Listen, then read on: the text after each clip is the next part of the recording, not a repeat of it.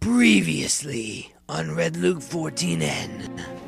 I quit. I'm the end, and I have the answers you're looking for. I sucked out all of his personality, and now he's nothing. Why do you have those stupid-looking gloves? And that stupid cape? It's a long story, and I don't have a lot of time. I'm a girl. What are you guys doing? This hasn't furthered the plot at all. I see it, and now it's all within my reach. Possibility. I see it now. It's always been inside of me. And now I feel so free. And it's possibility. Okay, guys, don't be alarmed. I come from the future. Oh, you know, that gem. Alright, so here's what happened. After I had quit, Flashback. man, that 14 guy really gets my goat. Next time I see him, hey Luke, you! You alone? Yes.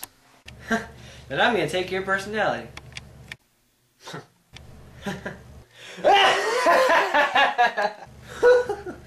No, seriously.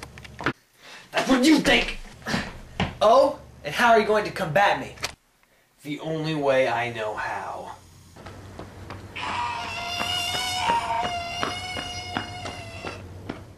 Yes, I know, this all happened to me too. After I ran outside, I came back in and sat on this couch to listen to some calming music. Yeah, then Lucian started grabbing us about Halloween or something. Christmas. Same thing. Right, Christmas demon? Toots. What about me? Why am I a girl? Oh yeah, I forgot to mention. We're about to be ambushed by the end. Then you're going to turn into a girl too, Luke. Right. If that's so, why aren't you a girl right now? These gloves. Give me those gloves! Aha! Wait, no! No!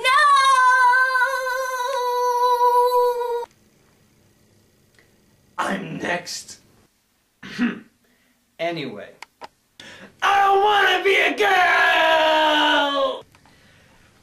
Besides, how's he doing all this anyway? Right now we believe it's his mask. Or his hat. How does it keep appearing in random places? His cape can use small time travel. How does he take personality? Hat. I do believe it's there just to look cool. Any questions from you, Luke? Don't look at me. Right. Don't look at me! Get a hold of yourself, man! He needs to be stopped.